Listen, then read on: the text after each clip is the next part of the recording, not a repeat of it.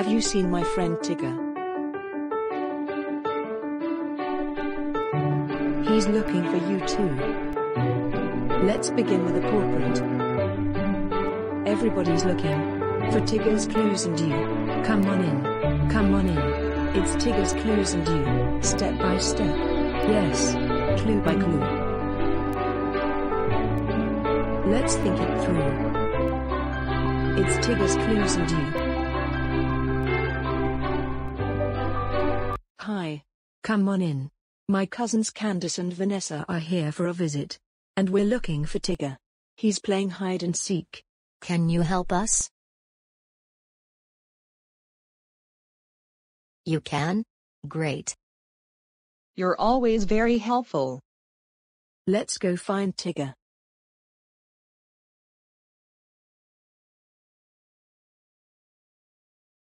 Tigger should be hiding somewhere in the front yard. Do you see him? Yes. He's hiding in front of the tree. Oh. The orange tree swing. Good job. Yeah. Thanks for your help. Who are you? You found me. We sure did, Tigger. But hey. Do you know what the best hiding spot is? Yes, I do, Vanessa.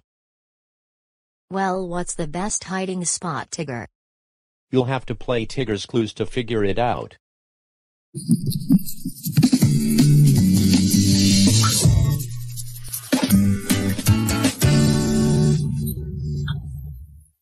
That's a great idea.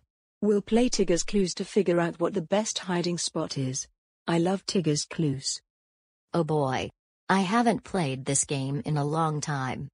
Me neither. But I love Tigger's Clues. Me too.